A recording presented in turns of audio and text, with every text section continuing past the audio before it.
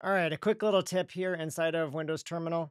If you have some commands that have a lot of command output, for example, searching for a .NET package here with winget, if you want to maximize your screen real estate, for example, and get back these tabs, if you hit Alt Enter, you also get rid of the start bar down below, or you can use the command palette and it's toggle full screen.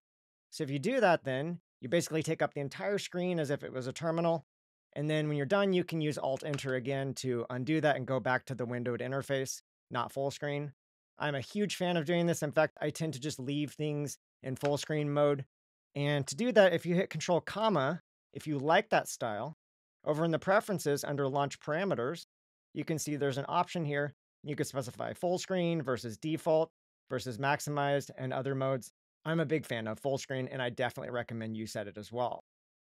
Now, perhaps one of the only limitations with full screen is if you want to split the screen here with Windows left or right, you can't do that. So if you do want to split the screen at some point, Alt Enter to pop out of full screen and then hit Windows left and Windows right, and you can use that to split the screen.